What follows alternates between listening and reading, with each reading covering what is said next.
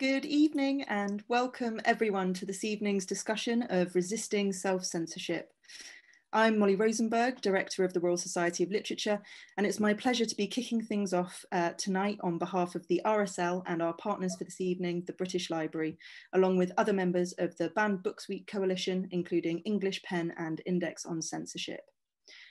Banned Books Week is the annual celebration of the freedom to read, and tonight we'll be hearing from writers on how they protect their freedom to create what we read, how they commit to sharing their stories in environments that do not necessarily encourage their voices, and what it means to create without compromise. We're delighted this evening to be joined by audiences watching through the Living Knowledge Network, a UK-wide partnership of national and public libraries. Through events like these, the Living Knowledge Network brings world-class speakers, emerging voices, and inspirational debate to libraries and the people who use them. While events in libraries are on pause right now, we're really pleased to be bringing them to you online and to continue celebrating all that libraries do, which is so essential to everyone who's going to be joining us in this sort of virtual room this evening. Just a bit of housekeeping before we get going.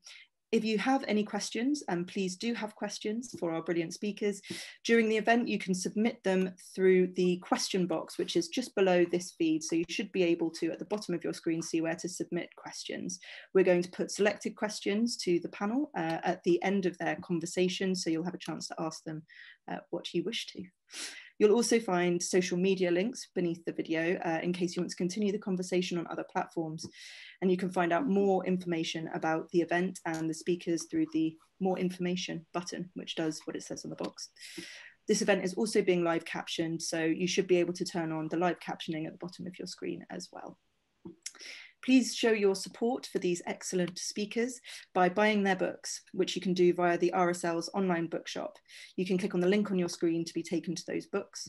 And while you are there on the RSL website, you can book for our next two events with the British Library. The first is tomorrow night with Stephen Fry in conversation with Shappi Khorsandi. And next week on Thursday, we have David Mitchell talking books and music with Brian Eno. Members of the RSL can book all of our events for free, or you can buy individual tickets via the British Library online. And I think you can also find a link on the screen to get to the BL as well. And now it is my pleasure to introduce this evening's chair, Urvashi Butalia. Urvashi is director and co-founder of Kali for Women, India's first feminist publishing house. She's an active participant in India's women's movement and has been for more than 2 decades. And she holds the position of reader at the College of Vocational Studies at the University of Delhi. Thank you so much, Urvashi, for guiding our conversation tonight. And I'll pass over to you now. Thank you.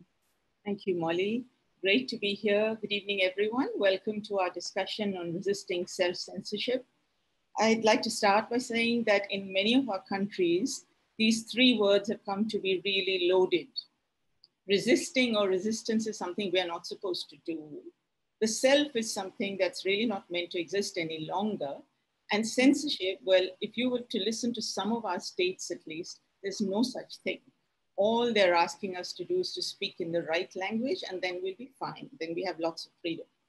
So with that, let me begin by introducing you to our brilliant panel. All of you know the 3 writers here, and I'm not going to give you very long bios on each of them because that would take up all our time. I'll give you the briefest of introductions. Elif Shafak is a Turkish and British writer. She writes fiction, nonfiction, essays. She's an activist on women's rights. She's a public speaker. And she has many books translated into innumerable languages. Some of them are on the shelf behind her. You can see that. And her latest book is a small pamphlet, which is called How to Stay Sane in a Time of Division. Jacqueline Woodward is a writer of wonderfully subversive books for young adults. And she writes both fiction and nonfiction for adults. She's an ambassador for children's writing and reading, and many of the awards she's won are on the wall behind her. You can see those. Rachel Long is a poet, a young poet whose recent collection of poems published very recently has received great critical acclaim. She's also the founder of Octavia, a Black women's poetry collective. And all of them have this in common, that they're pretty amazing. They've won huge numbers of awards, and they're really kick-ass gals. So I'm delighted to be speaking to you, Jacqueline, Rachel, Elif. I want to start by saying that, you know, when I started to become acquainted with your work, I realized that you are three very, very different writers. Each of you has a powerful, really strong and distinct voice. Each of you comes from a different place, and you carry those places with you in your writing. You write in a range of forms, you know, fiction, genres, if you like, fiction, nonfiction, memoir, poetry as memoir, etc. And in some ways, all of you stand somewhat outside what is generally called the mainstream. Partly this is, as I see it, an act of volition where you self-consciously place yourself outside because that's where you are. And partly it's because that's the way the world is. That's the way the mainstream works. Those who don't belong kind of stay outside. But I see you writers also as unique because the so-called mainstream doesn't really seem to represent a place that you yearn for. It's not a place you necessarily want to belong to. Instead, your work is animated by your concerns, your cultures, not by a kind of aspirational or desired elsewhere. And the work of all three writers is deeply political. This is something they have in common, but the political is not in the narrow sense of the word. It's in a very nuanced, very intimate, very personal way.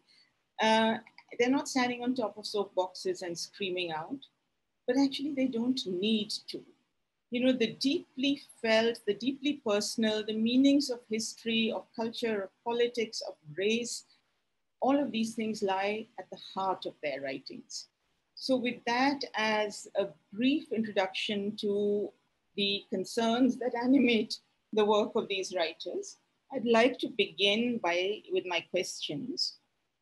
And I want to ask you, Jacqueline, Rachel, Elif, how do you understand this thing called self-censorship? I mean, when you look at your own writing, when you look at your lives, because those two are connected, can you think of moments or stretches of time where you have consciously held back on something, where you're worried about how it will be received, where you have censored yourself or even considered it? And if you felt that, have you resisted, and how have you resisted? Is it through the forms of writing that you've chosen? Is it through some other way? So if you could just address this and see, I mean, is writing one way of doing it? Are stories another? Rachel, can I ask you to start? Hey, that was a really beautiful introduction. Thank you. It's a really good question, and something that I am absolutely currently thinking about, if not consumed by, since my book has been published. It came out in August.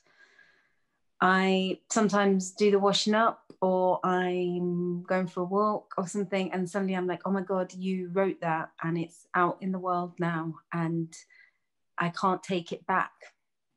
And so I think, which I knew, obviously I knew that, but there are still times that I'm experiencing right now that I feel scared and worried that I have said something that I haven't perhaps censored myself in the way that I should have, or in the way that would be most safe, perhaps for me, perhaps for other people.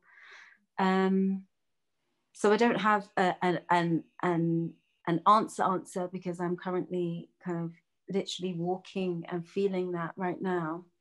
But it is self-censorship, and how much you say and how much you write, how much of yourself you want to give is something that I am thinking about a lot at the moment and struggling with, I think, as well. So is the sense of vulnerability just a way in which you worry about making yourself public, putting the self out there in the public, or is it something born of a fear of reprisal, let's say? Both, I think. Both.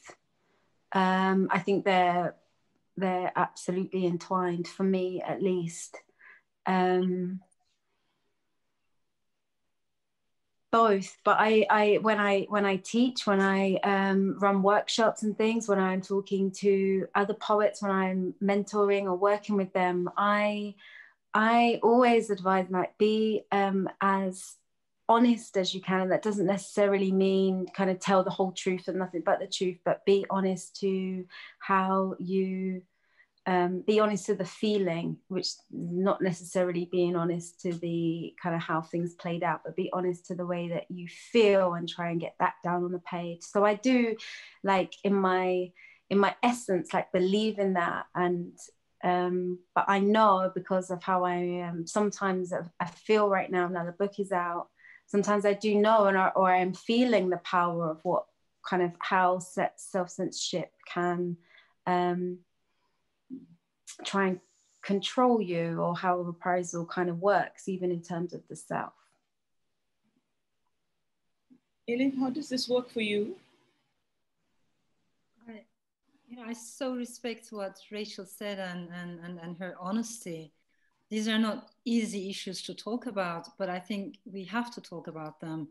And I do come from a country where words are heavy. I think every Turkish writer, journalist, poet, academic, cartoonist, knows that because of your words, because of your art, you may get into trouble overnight, and you may be detained or arrested or exiled or demonized in mainstream media. As a result, I think there's widespread self-censorship in my motherland. And it's not easy to talk about self-censorship. In some ways, paradoxically, it might be even easier to talk about censorship that comes top down from outside, because particularly when it's written, we could just hold it in our hands and show it to ourselves, at least. But how do you deal with the kind of censorship that comes from within? The kind of censorship or anxieties or fears that we internalize. So I think when we have these kinds of debates, we do encourage each other, we do inspire each other. That's why they're so important. Of course, in countries where democracy has been crushed, and right now all around the world, similar things unfortunately are happening in different degrees. It is not easy to talk about politics. It's not all easy to question taboos or silences, particularly if you're focusing on the margins rather than the center. If you want to make the invisible more visible or give more voice to the voiceless, then it's not easy. And we all know that. But I think sometimes we forget that it might be equally challenging to write about sexuality. It might be equally challenging to write about gender discrimination, sexual minorities. And maybe in some ways it's harder for women writers, because unfortunately the way things work, when a male novelist writes about these issues, people say, well, he's got a great imagination. When a female writer or poet tackles these issues, people say, oh, did it happen to you? It's because people think it must be a personal story. So everything becomes more intimate for, I believe, women writers and also minority writers. And maybe it's much harder when for younger writers. So it's better to be aware of all these layers. And maybe self-censorship is not something we could solve in one go, but it is a question that we should be thinking about again and again. Some days we will deal with it better, some days maybe less so. But what helps me personally, I think when I write fiction, when I'm in the middle of a novel, within that imaginary world, I tend to forget as much as I can, as best as I can, the so-called real world. I stay in my imaginary world. Only when the novel is over, after weeks and months or years of work, and when I hand it to my editor, then I have panic attacks and anxiety attacks. But by then it's too late. The book is born and it is free the way it should be. So I think while we're writing, we should definitely try to forget all those anxieties. We can have those anxieties later on. In a sense, you're echoing what Rachel was saying about the moment it goes out of your hands, and enters the public world, that's when the anxieties actually start. They may not be working on you while you're writing because that world so preoccupies you. I want to come back in the second round to the question of gender, but I'd like to hear from Jacqueline first, how she feels about this. I just want to echo what Rachel and Elif said. And also, I just really appreciate your voices in the world. I have to say that, and the work you're both doing and the work you're doing, Urvashi. So I was thinking, of course, this is a twofold question, right? The issue of self-censorship, what's happening inside our heads and hearts as we're trying to create the work, and that consciousness of the exterior. I found the most when I was writing Brown Girl Dreaming, because I was writing a memoir about my family, and I had to figure out what stories were mine to tell and what stories were not, and what was my responsibility as a writer. So I do think more about a writer's responsibility and the impact your words will have on the world. And are those words going to impact a greater good, or are they going to hurt somebody? And so when I was writing Brown Girl Dreaming, in terms of thinking about the stories of my siblings, thinking about the stories of my parents, I had to ask myself again and again, is this my story, or am I stepping on my family's throat as I tell it? And made conscious decisions around that. But one thing that keeps me from censoring is reading stuff out loud to myself that I've written before I put it out into the world, just to feel safe. and as Elif says, once it gets out into the world, once I've birthed it, it's for the world to consume however they're going to consume it or not, right? And so that, but it's not mine anymore. So while it's still, when it still belongs to me, I do have to ask myself a lot of questions about my responsibility as a writer. And even though I'm not thinking about my readers particularly, I'm thinking about the mirrors I'm creating for the girl who was once Jacqueline Woodson, or the person out there who kind of needs this work. I don't think about censorship. I could care less. I mean, because if I start thinking about the way my work has gotten censored and will continue to get censored, it might make me afraid, and I don't want to be afraid. I don't want to stop creating work that's trying to impact a greater good. But I do think about if my work is harmful, if my work is harmful to the reader, if I'm creating stereotypes or recreating stereotypes. And again, if I'm telling a story that's not mine to tell, because if it's not mine to tell, how am I going to tell it with love, with care, with thoughtfulness? How do you, sorry, I want to come back to this point, that very important point that you raised, that when you're writing about yourself, so in a nonfiction form, when you're writing a memoir, let's say, there are the stories of others around you which acquire a kind of truth in that writing. How do you deal with that? What are the, I mean, it's an ethical kind of dilemma for the writer, and you spoke about it. So what would you do? Would you abide by the truth of what you were writing? And if it was hurtful to somebody, would you change it? Or how would you think of that? Because that's a different... It's well, as we learn every day, truth is very subjective, right? But it's, I think I ask myself, what is my truth, right? An example of it is in writing Brown Girl Dreaming, there's a story of my brother's dad. I talk about my brother being biracial, and then there are the 3 siblings. And I had to decide, was I going to tell the story of my brother's dad, or was that his story to one day tell? Because that story didn't impact me as much as my relationship with my brother did. And so my relationship with my brother was a story I knew and I owned. His relationship with his dad was his story. So I do think about it. I do think again about what stories are mine to tell, and I do have. In that case, I had conversations with my family, and I showed them parts and asked them, was it okay? Because again, I didn't want to hurt them. I was writing about love, and I was writing about family, and I was writing about what's in all, how I got from being the kid I was to the writer I became. So the intention was never to harm. And of course, somebody's gonna feel like, well, you painted me poorly in that scene or whatever, but I'm like, that was my experience of it. And of course, when you have 4 siblings, we're going to have 4 different experiences of a moment, because we were 4 different ages and saw it from 4 different perspectives. And in that memoir, what I am giving is my perspective, which I do own and I do feel good about.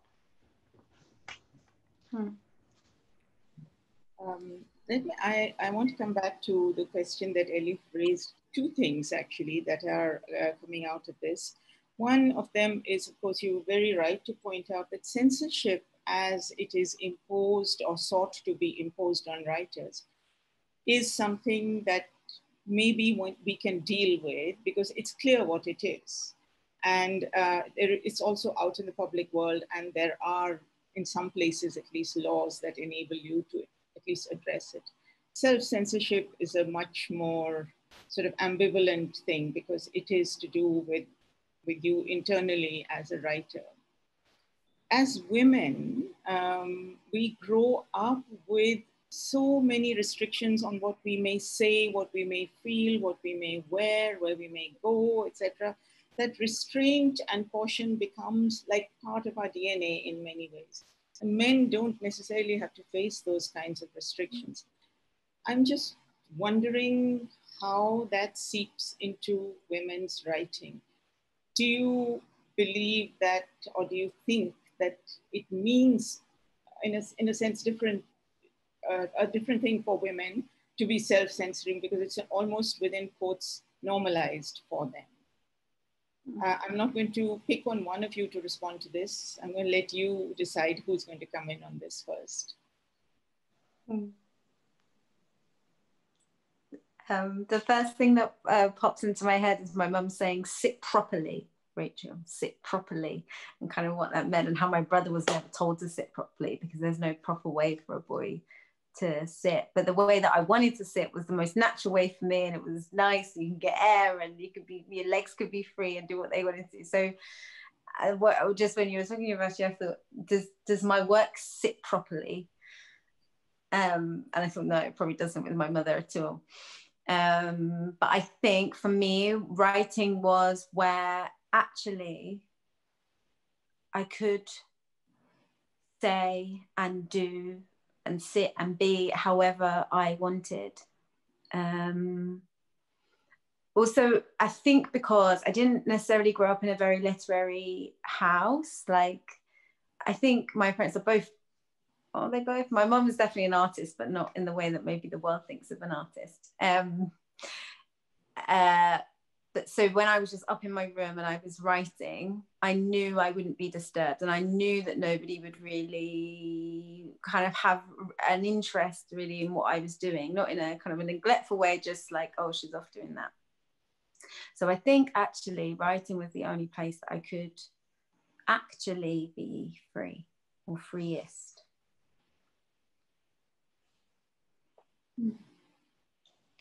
Okay. Yeah, it's interesting. I don't think I grew up with such gender binary stuff going on. I think growing up in New York City, growing up in Brooklyn, growing up in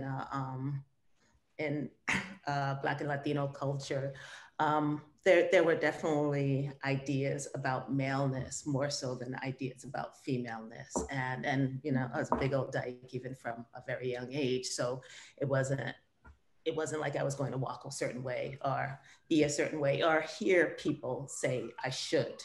And maybe they were saying it, but I have no memory of it. I also grew up Jehovah's Witness, so there was a dress code for going to the Kingdom Hall, but not out everyday life. So I do think that in coming to it, it wasn't coming from this place of maleness versus femaleness, but I think the lines for me were much more racial lines and the behavior of what it meant to be an African American in a particular place and time, and how to behave within that caste system. So like Rachel said, the writing was the place where people didn't question, where I could be free, and I wasn't showing it to anybody either. But it wasn't. I wasn't being. There weren't parameters around it. Ellie? It's interesting. We all use the word freedom several times, and I think that resonates deeply with me. I do feel free. I do feel also like I can be multiple when I'm writing. I think we all have multiple layers, multiple selves, but we're living in a world that does not appreciate pluralism, that does not appreciate diversity, and that does not appreciate multiplicity. And to me, it's very important to defend these values against the tide, against the current. When I look at my own literary journey or personal journey, in some ways it was very nomadic, because I was born in France, in Strasbourg, and the first house that I was brought to was full of immigrants, leftist students, you know, talking and dreaming of revolution. And from that environment, after my parents got separated, my father stayed in France, my mother brought me to Turkey. And I came to Ankara, to a very, very conservative, very patriarchal, and very homophobic neighborhood. This was my grandmother's home. And from that moment onwards, I was raised by two women, very different women. My mom is very westernized, secular, modern, urban, and grandma pretty much would tick off all the opposite boxes, more in some ways irrational, in some ways more spiritual. And what stayed with me was the solidarity, was the sisterhood, was the support between these two women that really left an impact on me. So I do believe that if women can support each other, especially throughout difficult moments in their lives, the impact of that goes beyond generations. I started writing not because I was planning to become a writer. I didn't know such a thing was possible. There were no role models around me. I didn't grow up in a very literary environment either. But I think I was very lonely. I was an only child raised, you know, by a single working mom and a grandmom. So life felt very boring, and somehow Storyland felt much more real, much more colorful. And the reason why I'm mentioning is because all these journeys, there were moments when I left Turkey, I lived in other countries, then you come back to Turkey, and maybe you live in a bit more fragmented life, and you keep thinking about belonging, non-belonging. Maybe in some ways I felt like an insider, outsider many times. And in my work, to me, it feels, of course, as writers, we do chase stories, but it feels so important to me to be also aware of silences and who are the silenced in a society. Where is the margins? Where is the periphery? So that's where I've always felt closer to. And so coming back to literature, in that world, I feel like I can defend my multiple belongings. I am not just one box, Turkish writer, this writer, or that box. And I think we should be questioning those boxes all the time. Of course, our identities matter enormously, but it's our starting point. It shouldn't be where we end up. So I am a big believer in the power of literature, maybe in its ability, perhaps, to transcend those boxes. And that's where I find the sense of freedom. And echoing what you said earlier, Elif, in terms of what women's writing being made personalized by men, much more than writers of cis male, you know, much more than cis male writers. That I think the same is true in terms of the boxing in of us and the needing to compartmentalize who we are and the identities we are within our writing. Yeah, absolutely.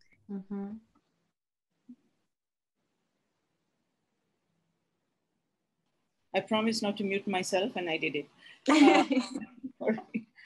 Before you come in, I just want to add another little coda to this question, which is, Elif, you talked about people on the margins and those who are silenced. And part of the resistance of self-censorship, and a very essential part of it, is to have an articulate and to be able to speak, or to have a voice, or to be heard, or to be known to exist. This is how marginalized communities find expression, and that expression finds its way into literature written by margin people from the margins. It's like women's writing. There was a time when women's writing was hardly existent. So the question of language comes in here sort of very centrally. If you don't actually have a language, then how in writing do you express yourself? There are other forms of expression. So there are some forms, I suppose you can't call that self-censorship, but there's some forms of, I don't know what the word is, barriers in our societies which don't allow, or we don't make the space for certain voices to be heard. And I wondered, Rachel, if you might include that in, look at that also in your response. And Jacqueline, you talk about Black communities not even being allowed to study, to have an education. And how then would they be able to express themselves? Perhaps through other forms like songs and so on. Just wondered if you might like to include that in your response. You don't have to if I'm putting pressure on you. No, not at all. Well, in terms of Black and Brown communities, especially coming out of enslavement, where people were not allowed to learn to read and write, there was the oral tradition, right? So people still spoke, and the oral, so much of what we know now in terms of narratives is grounded in that oral tradition. Everything from, you know, spoken word to hip hop to my own storytelling. It comes out of that period where we still held on to narrative. We still found ways to communicate and to communicate about the Underground Railroad, right? All of these ways in which we were able to, without having access to reading and writing, still have access to ways of finding freedom in our own heads, or through very particular ways of escaping enslavement. And oration that came later on as a means of showing our intelligence, right? Through the recitation of other people's poetry, memorizing it. So there was, I think there was always a history of resistance that came through spoken word that we had access to. I don't know if that answers the question. Yeah, it is a bit. Rachel, what about you? It is quite a difficult question for me to answer. I don't think I have I don't think I've ever struggled or known anyone that's particularly struggled with a dominant language being English, you know, like perhaps not having maybe a writer's command or, you know, of it, perhaps, and ways I would think to it would be to listen to them, to listen to the way in which they communicate best, and to not shame people, perhaps even in like sort of in everyday ways, even in a text message, and kind of berating someone for not being able, like the grammar or something. Mine also is not brilliant. It doesn't make them any less able to communicate and or even intelligent, you know. It's just the way in which they have learned to communicate maybe slightly different from truly what is dominant.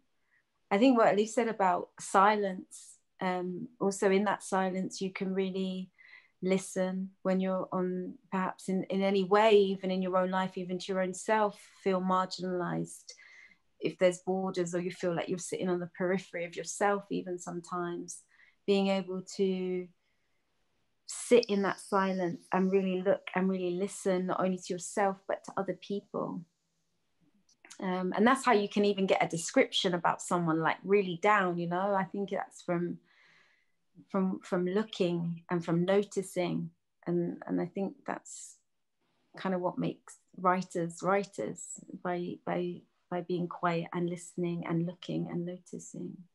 Mm-hmm.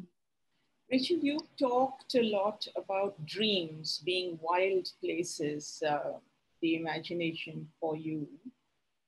And when you speak about silence, I'm thinking of the kind of deep restraint of your poetry, where so little means so much. In a sense, there is so much unsaid, but what is said is pregnant, sorry to use the word, with the meaning of what remains unsaid. Is that for you one way, the choice of that form of poetry, one way of saying a lot of things which might otherwise be difficult to articulate? And what happens when you go into the dream world?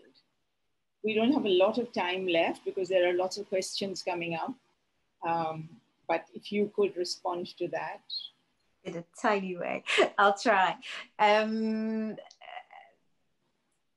Dreams are massively important to me, I think. So even if I think we've maybe said or agreed or said that writing gave us a certain freedom, a certain space in which we could be perhaps multiple selves or say the things that we wanted to say.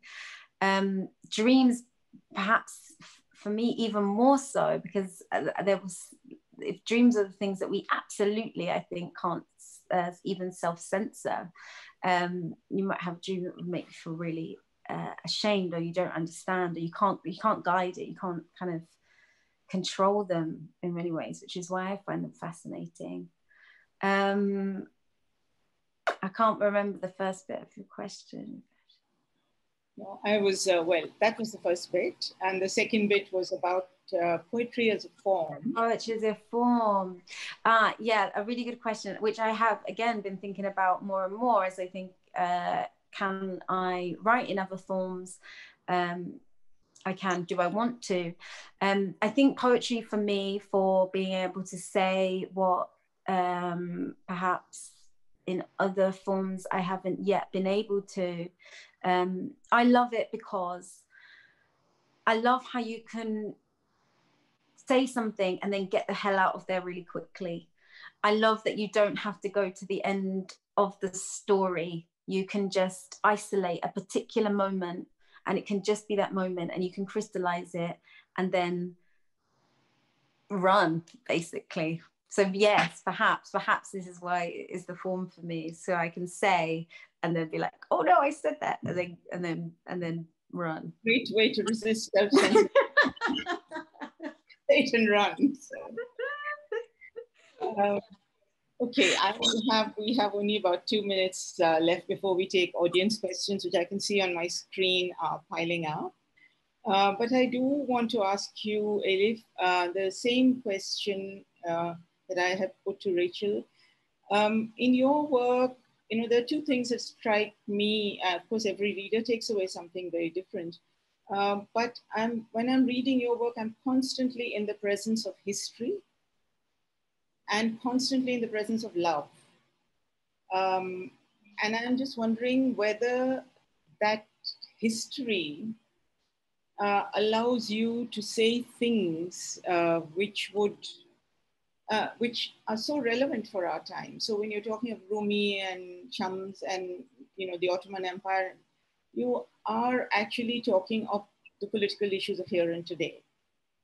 But the use of that history makes it seem like it's placed somewhere else. Is that it's not a conscious way of doing it? Is something that you just do because you love history, or? I am interested in history, very much so, but I think memory is a responsibility, isn't it? Not in order to get stuck in the past, but we must learn what happened in the past. And again, I come from a country that seems to have a very rich and complex and long history, but that doesn't mean we have a strong memory. I think Turkey is a country of collective amnesia. Our entire relationship with the past is full of ruptures. So when you go to school, when you learn the official narrative, it rarely occurs to us, how would I feel had I been let's say, an Armenian silversmith in the Ottoman Empire, or a Jewish miller, or a concubine in the harem, or a slave sold in the slave market, how would I see the story of the empire? So when you bring it down to seemingly micro histories, then you realize the narrative that is being told us is actually not the truth. And I think it is the job of a storyteller to focus on those silences. Interestingly, earlier Jacqueline was mentioning also oral culture. That resonates with me because I think oftentimes women are the bearers of memory. And what written culture erases, you can find in oral culture. If we listen, as Rachel mentioned, if we do become good listeners, we can actually find those forgotten or erased narratives or their seeds and take them and grow them in our work. So I believe, and I appreciate your saying love, because there has to be empathy, you know, because that is at the core of our work, that at least for a few hours, for a few days, if the readers, when they're reading our work, if the readers can put themselves in the shoes of another person and try to see the truth from their eyes, through their eyes, that cognitive flexibility, it's almost like a spiritual journey. I think it's good for the soul, good for us. And it brings a certain humility that unfortunately we forget otherwise in our daily lives. It's beautiful. I have to say that our cultures are very similar in their troubled relationship of history and memory. They don't want to remember. Yes. Yeah, I hear you. Yeah. Jacqueline, I had a question for you, but we are running out of time. Can I just say the question to you too? But don't answer it, because there's lots of questions at the back. I can see your name there. But what I did want to ask you was, does it work differently, this question of self-censorship, when you're writing for young adults on the kinds of themes that you do write about? No, do you? It doesn't. It So does. That's an easy question to answer. That's a quick answer. Okay, let's go to the questions. We have about 15 minutes or 14 minutes for questions. I'm just going to take a look and see what there is. Okay, so there's a question for Jacqueline here, which says, you said that you think about whether you're ever using a voice that doesn't belong to you. Are there any times when self-censorship is a good thing? What's the difference to you as a writer between self-censorship and self-interrogation?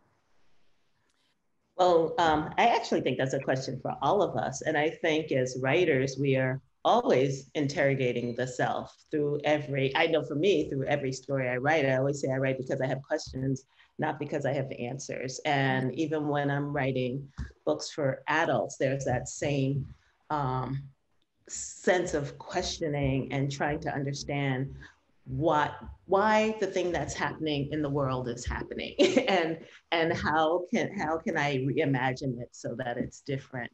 But doing that, yes, I'm interrogating the real world to some extent, but mostly I'm interrogating my experience inside of it, even if it's through a fictional narrative. I always say in my books, there's some part of Jacqueline Woodson in every single character, because every single character is doing that work of asking for something and trying to get it in the end of the narrative, and interrogating themselves throughout. Elif, Rachel, do either of you want to take the respond to that? Just if I may make just follow up on that, I think doubt is so precious. We need to doubt ourselves always. And actually, I think what is scary is these absolute certainties, clashing certainties. That is something that I find very unhealthy. But there is a difference between doubting ourselves and maybe alienating from our own voice just because we fear what other people might say.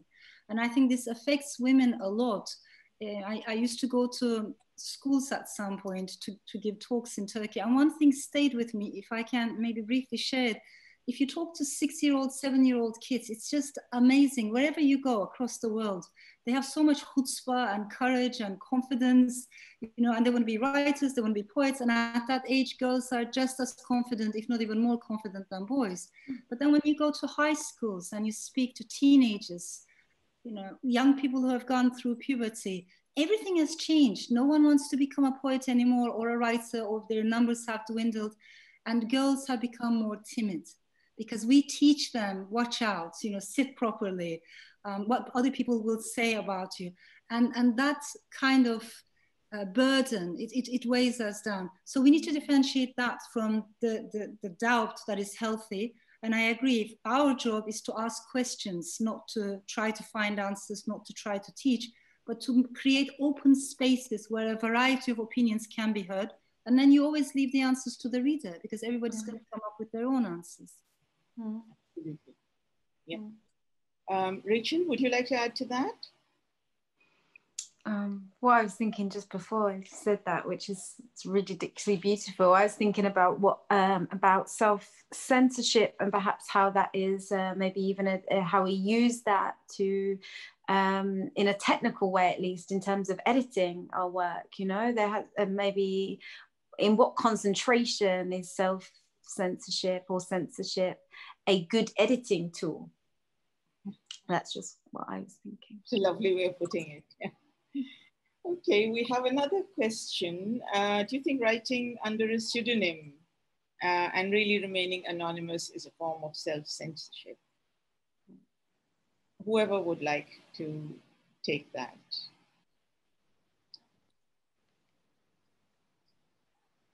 It's an interesting question, isn't it? And there have been women writers who have actually written under male names for a variety of reasons. I can understand that. And maybe in some ways I can relate to that as well, because Shafak is actually not my real name. It's my pen name. It's the name I decided to give myself when I first started publishing my work.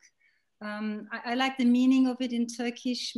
It's a bit like dawn in between them, but it also a gender neutral name. It is neither a feminine name nor a masculine name, which spoke to me. So I think renewing yourself, trying to rebirth yourself, all of that is part of the creative process. I don't necessarily see it as connected to censorship, but more like I think I connected to renewal. Yeah, yeah. Either of you wants to add to that, or do we leave that there? Okay, I'm going to take a decision. Oh, I heard a sound. Okay. No, that was me saying no. No, all right. Okay.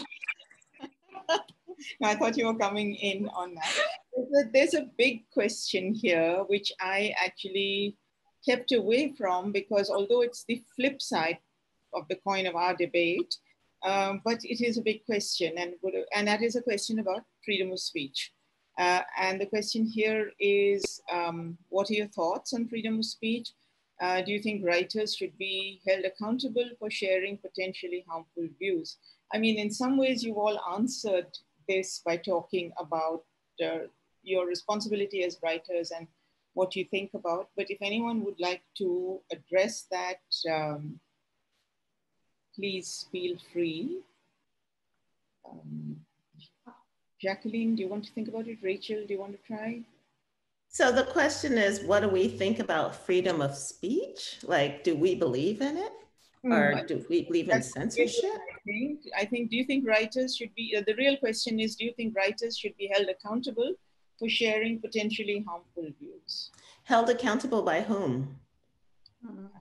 Yes, by the state, by people. It doesn't say, but yeah. You know, I think we're held accountable every day by our readers, right? So we are speaking freely, and we're either getting bad reviews or people are debating what we're writing, or there are ways in which we're always held accountable. We hold ourselves accountable. And do I believe in freedom of speech? Of course I do. Do I believe in censorship? Of course I don't.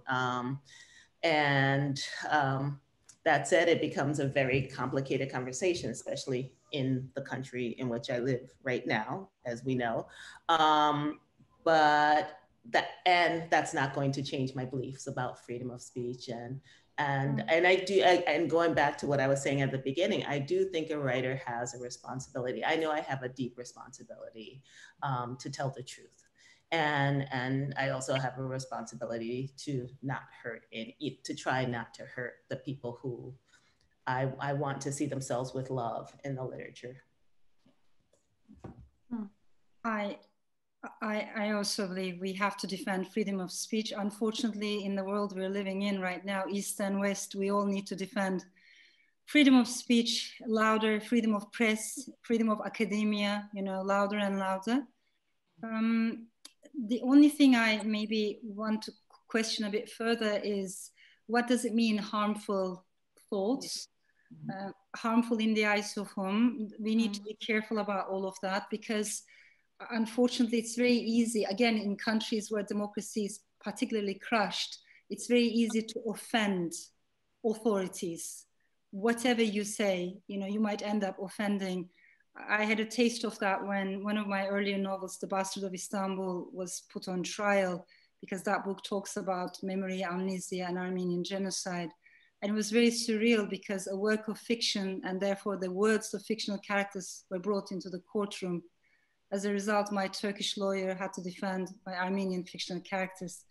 Fast forward, I had maybe another taste of that when another one of my books was taken to the prosecutor's office for an investigation, this time for the crime of obscenity, because I do write about issues like sexual harassment, gender violence, or child abuse, because these are the realities of the country where I come from. The only reason I give you these examples because I think it's a writer's job to speak about these silences, but in the eyes of the authorities, it's harmful. So we need to be very careful about that. Art needs freedom, literature needs freedom. And to me, it's very paradoxical that instead of really doing something about the existing problems, instead of changing the laws, opening shelters for abused women and children, and changing their own patriarchal mindset, the fact that authorities are prosecuting, investigating poets and writers is yet another tragedy, perhaps. So we have to defend freedom of speech from all those angles, in my opinion. Mm-hmm. Yeah, and this notion of harm is also premised on the authorities thinking of people as infantile, who have to be controlled and who will immediately react to reading something and go off the rails or something like that. If people are perceived to be mature human beings who can exercise choice and discretion and read and understand, I think this notion that you will be harming may actually go out the window. But that's just my segue to your comment. Rachel, would you like to add something to this? Nothing except to say I agree absolutely. Even if I might not personally like somebody else's, what they say with all their freedom, that is, I still believe in each of our right to that as individuals. We have to. Thank you for that. We have a last question, which again is something we should and could have talked about. I mean, there are many other questions, but I'm just picking on that one because we have about 2 minutes or 3 minutes maximum. And that is a question about the internet, which because all of you have also large followings, may be interesting. So it's actually about social media. What role do you think social media plays in the uncensoring of voices? Is this a positive or a negative thing? And let's see. And Jacqueline, there's a question which says, how can we make sure that Brown Girl Dreaming becomes available along with your other children's books in places other than the UK?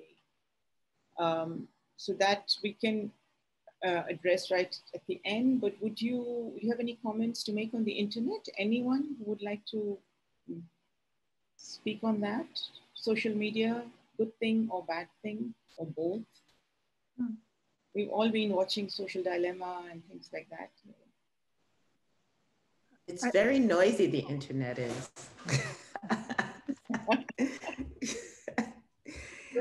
Yes.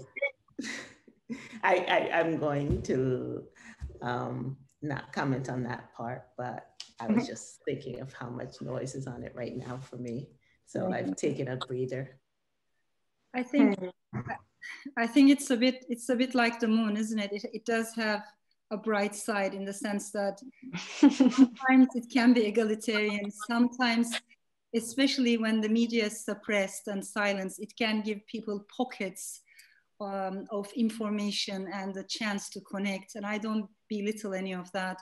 Also, again, especially across the Middle East, where women don't have equal representation in the public space, I find it important that many women are in the digital space, especially young women. But because we focused on its bright side for too long, this is the time when we need to especially highlight its dark side. And that dark side, as you said, it is noisy and it's full of slander, hate speech, misinformation, deliberate misinformation. We just scroll up and down. It is not knowledge. I think too much information is an obstacle in front of proper knowledge. And in some ways it affects, again, women and minorities more, the kind of hate speech that you receive.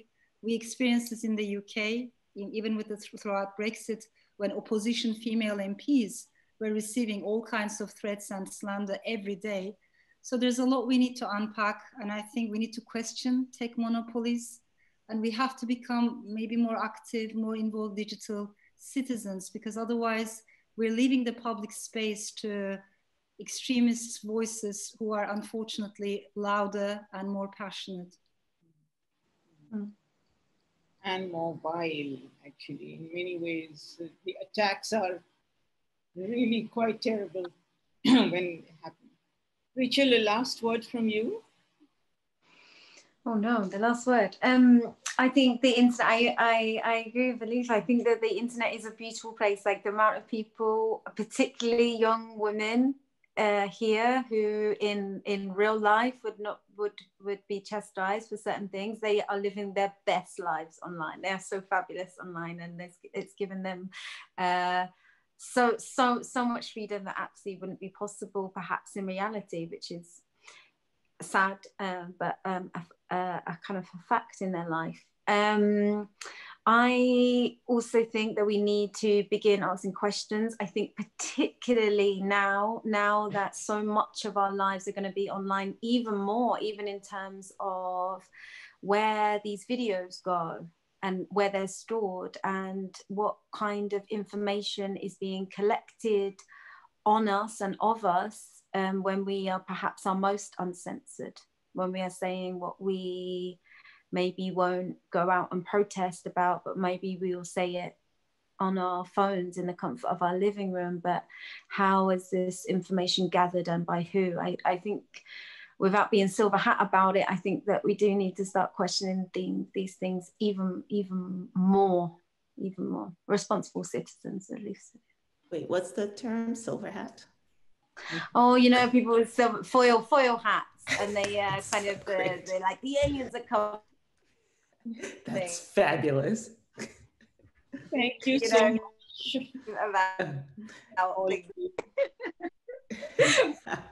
That's so fair. So the brown girl dreaming question, it is coming out. It's coming out in Turkish. It's coming out in Italian. It's coming out in Spanish. It's coming out in a bunch of languages in the next couple of years. So great. Thank you. Thank you, all three of you, Rachel. Thank you. Thank you for a lovely conversation.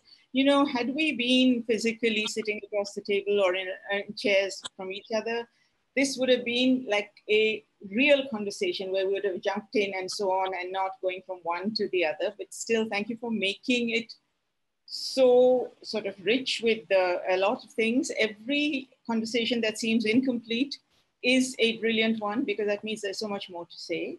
And I want to really thank you for doing that. Thank you to our audience and the British Library and the Royal Society. And I don't know if someone's going to come in and say goodbye or if I'm just saying goodbye on your behalf, but thanks for your fabulous questions Thank too. you. This was really awesome. good question.